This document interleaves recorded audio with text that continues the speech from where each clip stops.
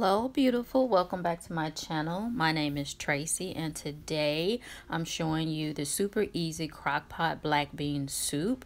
February 4th was National Homemade Soup Day, so I'm a little bit late, but this recipe is still super good.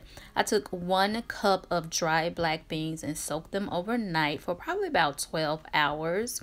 To the crock pot, we're going to add some of the strongest diced yellow onions I've ever come in contact with, a red bell pepper dice, a can of tomatoes and chilies. I just happen to like the Rotel brand, but I don't think that's everywhere.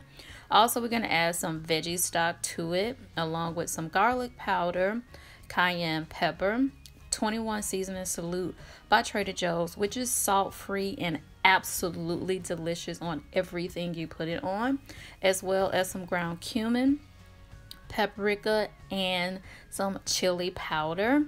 And you just dump all of that into the crock pot. No salt, you guys. I'm not adding any salt yet. My mom always taught me to add salt after the beans are done.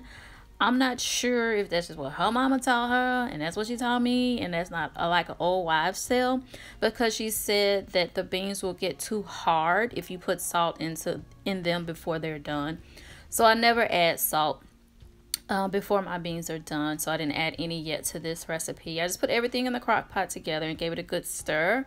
Then I added all of those seasonings and spices that I just showed you. I did use an entire carton of veggie stock, but I wish I hadn't. I wish I had just used like 2/3 of it, because it came out a little bit too soupy for me. I do like my soup soupy, but this one came out just a little bit too soupy. So if you want a thicker soup, just definitely pull back. Especially if you soak your beans, pull back on the veggie stock. So I put that on high for an hour. Then I turned it on low before I left for work, and I left it cooking all day while I was at work for probably about 8 hours, maybe 10. Then it was, like I said, it was a little bit too soupy for me. So what you saw me pouring in there was actually I had blended some of the soup in the blender to thicken it, and that's what I always use to thicken my soup with. So then I added some avocado, cilantro, and lime, and it was so delicious, you guys. Thank you so much for watching my video today. I appreciate you, and I'll see you in the next one. Bye, beautiful.